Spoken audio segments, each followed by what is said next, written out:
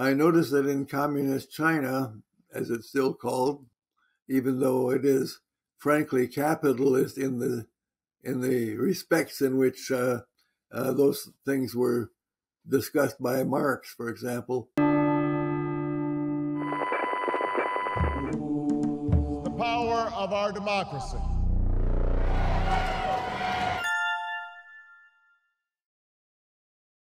Now, probably almost everybody today has heard the quip attributed to Winston Churchill, among other people, that democracy is the best system of government, the worst system of government, except that all the others are even worse. Yes. And the question of what there is to be said for it is very important. Mm-hmm. We could begin by reciting an argument to the effect that majority rule is going to be the best, as it were, that you can do.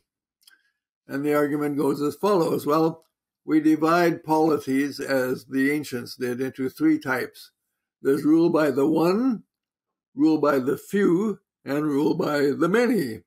And rule by the many is democracy. Now, they didn't like democracy, and the reason is that they thought that the people didn't know enough, or were not perhaps nice enough, or whatever. But the point is, it's easy to understand people being suspicious of a majority. Nevertheless, take it from the point of view of any rational person. And they will ask, okay, well, how about monarchy? Well, monarchy is great if I'm the monarch. But suppose that I'm not, and the overwhelming probability is that I'm not. So the heck with monarchy.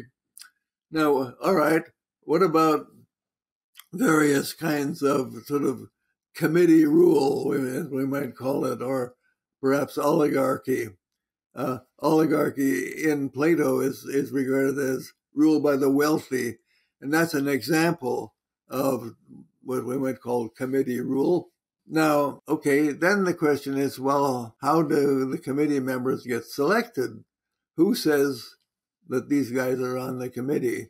I noticed that in communist China, as it's still called, even though it is frankly capitalist in the respects in which those things were discussed by Marx, for example, still, what I notice is that there are 99 million members of the Communist Party. Woo!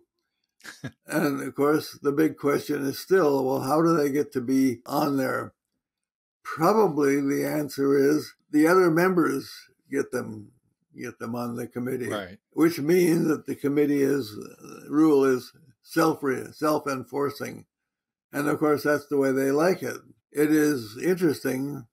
It is, I think, astonishing that the people of China seem to have bought this. And I suspect that they probably haven't, but you can't say things like that out loud in China. And that's always a telltale sign. Anyway, the other component of democracy, as most people see it. Now, most people, when they talk about democracy, will mention majority rule or something like that. But they will also mention majorities' regard for what amount to rights. And that's a very important claim. When you have a right, the idea is that a majority cannot countermand your right. If you have the right to do X, then a majority cannot say you can't do that. Obviously, that creates a problem for enforcement in a democracy. But still, people understand the notion of a right, and they understand that that's involved, and that's very important. I thought, is there a distinction between rights, negative rights, positive rights? Like, does a negative right implies or entails that somebody can't interfere with somebody's acting away? Are you referring to that type of right? That distinction, I'm not going to discuss that distinction explicitly here, although as a matter of fact, I think the basic human rights are so by virtue of being negative, but we'll talk about that in a few minutes. First, I want to make a distinction between, our question is democracy, so to speak, friendly to rights. Obviously, most people assume that it is because they think they build it into the definition of democracy, but it's not there. The democracy has to do something to support those, and it might not. That's the trouble. So now, I want to distinguish between two sorts of rights that are relevant to this purpose. Firstly, there are what we might call democratic rights.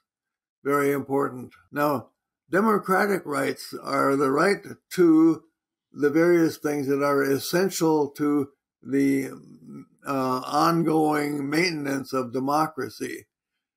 Now, that calls for another little distinction. We might talk about democracy at a moment or at an instant, and then democracy over a longer term. Now, about democracy at a moment, if you have nothing else to limit the action of the majority, and they can vote on absolutely anything, and the word will be law, well then they could obviously vote to disestablish democracy. There are a lot of ways of doing that. But the point is, if you have none of these democratic rights to support the structure, you're going to be in trouble, or easily are in trouble.